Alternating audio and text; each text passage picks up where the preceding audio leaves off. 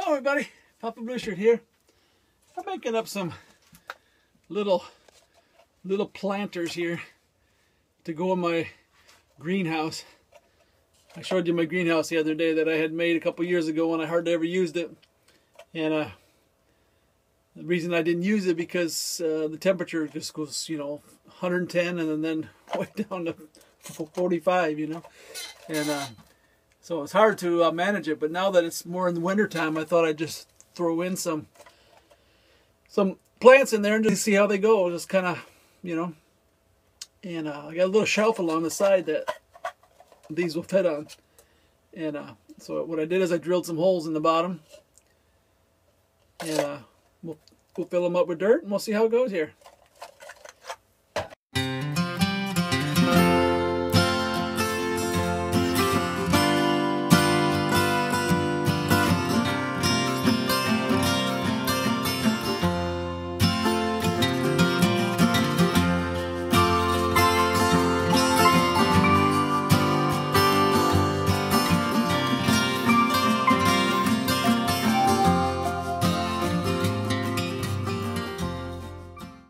Alright, there they are. We got beets, turnips, gourmet lettuce, cabbage, chard, and kale. And I set them over here on the side. Once they bloom, I might move them over where the sun hits more often. But once they germinate. But yeah, we'll see how it goes. You got all these shelves here that can be used for growing. And no sense in just leaving it here. What I'm going to do is cut it for microgreens and then just leave one or two in it and let them grow out to baby greens or let them grow all the way out. And we'll see. We'll see how it goes. Alrighty. It's been about 5 weeks, I guess. The cabbage didn't handle the cold very well. Some still alive in the middle, but it died off. This is the kale. The kale looks really good. This is the lettuce. I was really surprised that this would be able to handle the cold.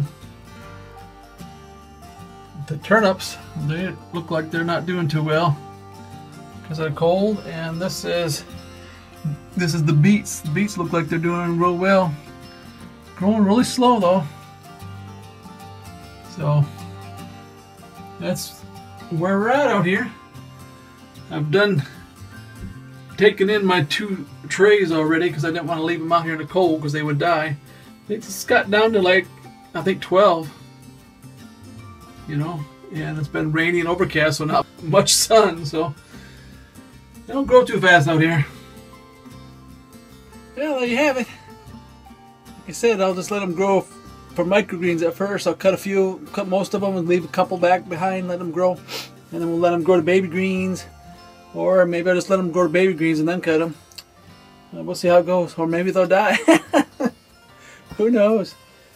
Need to have some kind of a automatic way of controlling the heat in there. Because you get a warm 60-degree day and it ends up being 100 degrees in there. But we'll see how it goes. I'm out here most of the time, so I did a good variety so I can see which ones work the best. Alrighty, this is Papa Blue Shirt. Thanks for watching.